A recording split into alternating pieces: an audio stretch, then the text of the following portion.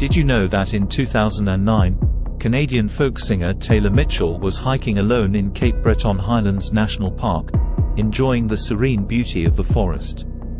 Unexpectedly, she was attacked by two aggressive coyotes.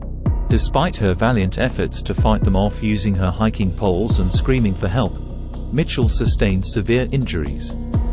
She was airlifted to a hospital but tragically succumbed to her wounds. The incident shocked the local community and raised awareness about the potential dangers of encountering wildlife while hiking alone.